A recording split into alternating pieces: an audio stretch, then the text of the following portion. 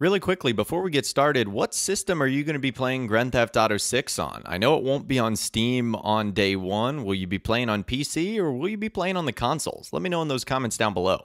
GTA 6 is going to have some huge rivals to compete with, even coming from their own publisher and parent company, Take-Two Interactive. We'll be talking about what that means and more all in this video today. So GTA 6 is not the only major video game coming out in 2025, and there were a lot more announced yesterday. We're getting into video game announcement season. This was a part of Opening Night Live, and Take-Two Interactive announced several new titles that we're all going to be releasing in 2025, including Mafia: The Old Country, Borderlands 4, WWE 2K25, Judas, and Civilization 7. And that also doesn't include their yearly NBA game on top of that. If all these games come out in 2025, it's going to be a massive year. Now, there's a good chance that at least one or two of these games are pushed out of 2025 to help spread them out, because I find it very unlikely they'll put 2 or 3 of their own games in that fall 2025 time period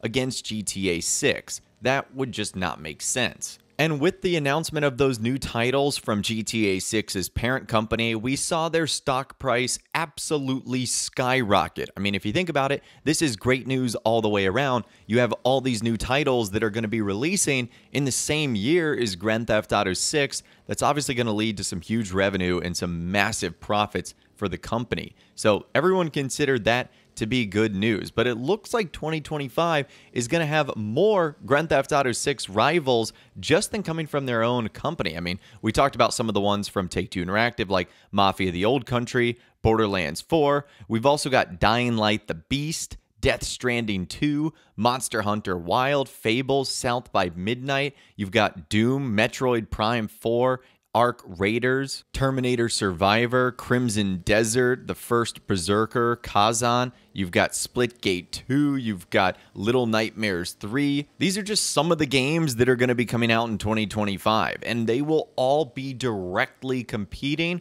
with Grand Theft Auto 6. Now, I would say that many of these titles are probably going to want to avoid that fall 2025 time. In fact, I've actually got a little bit of a theory regarding Mafia 4. You could say that that one and Borderlands, probably like the two big ones that were announced from Take-Two Interactive, but I don't think that Take-Two Interactive is going to want to put any of their titles in that fall 2025 time period. Because on that Gamescom show, they also announced that they would be getting another look in December and that the game would be launching in 2025. So if I was a betting man, I would say that Mafia 4 would probably come earlier in the year, like spring 2025, and then leaving Grand Theft Auto 6 in fall 2025. If you have a 5 or 6 month period, that's plenty of time for you to jump in and enjoy one game like Mafia: The Old Country, and then still have the not only resources to play Grand Theft Auto 6, but also the time, energy, and investment too. So that's just my theory on that a lot of these rivals will probably end up releasing months before, because we've seen what's happened in the past when rivals try to combat and compete with Grand Theft Auto directly. We saw that with Watch Dogs back in 2013. In fact, they even poked the bear a little bit more by making some poster that basically said 2 months is enough in Los Santos, come to Chicago. So I don't think that was the wisest of moves, but there's a lot of GTA 6 rivals that have been announced over the last 24 hours, and it'll be interesting to see how many of those stick in 2025, but also how many try to compete directly with GTA 6's release date. But until GTA 6 gets here, there's still a ton of games currently that are having massive success, but they're even still referencing Grand Theft Auto 6 with that success, and that title is Black Myth: Wukong, which has achieved considerable success since its release. In fact, in less than a day, it smashed Palworld's and Counter-Strike 2's concurrent players records to become the second most played Steam game ever. And despite leaving Palworld in the dust, the game's community manager doesn't seem to mind at all, saying, "I hope Wukong breaks 4 million. That was Palworld's community manager, John Bucky Buckley, who says, "We won't see another game reach these heights until probably GTA 6. And as of that statement, there's 1.5 million players in Black Myth Wukong, and it currently has a 24-hour and overall peak of 2.2 million, about 100,000 more than Palworld. And he's probably right. We probably won't see a bigger player count until Grand Theft Auto 6, but it is still interesting to see that even with the success of other games, that everyone's still looking forward to the future, looking forward to 2025, and saying, hey, GTA 6 is probably going to absolutely smash that when the time comes. And on the Rockstar Games side of things, they're trying to keep us entertained until GTA 6 gets here as well. And one of the things they've done is added Bully to the GTA Plus games library, but there was a little bit of confusion on whether it was a new version of Bully, whether it was a remake or remaster, or just simply a port.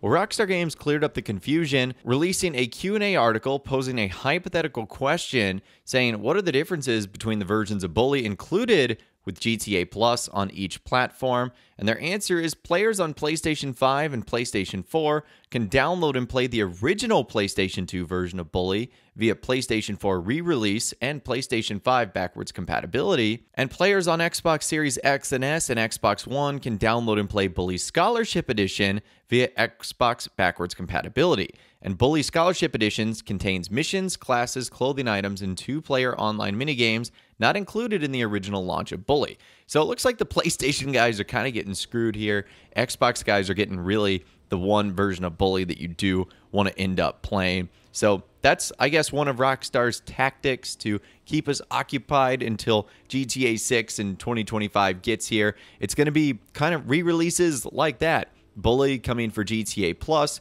We know that Red Dead Redemption will be coming to PC probably right around the corner. I'm assuming they will make that announcement shortly. So all of that is to get us held over to 2025, where GTA 6 will get here, but there's also going to be a ton of rivals for that, some mega games as well. Let me know in those comments down below, do you think any of those rival games will have an impact on GTA 6, or do you think GTA 6 is just going to dwarf it all? And will you be playing some of those other titles like Mafia: The Old Country and Borderlands 4? Let me know what you think in those comments down below. I'd love to hear from you guys down there. Or, of course, if you want to reach out to me on social media, links to my Facebook and X account are in the description. Over there, you can send even longer messages, photos, videos, and a whole lot more. If you guys did go to enjoy this video, though, a like rating would, of course, be awesome. And be sure to subscribe to my YouTube channel if you are new. You want to stay up to date on all the GTA 6 videos that I'll be doing here on my channel. And be sure to ring that notification bell as well. Sometimes YouTube just doesn't work, and if you ring that bell, you'll always be guaranteed to be notified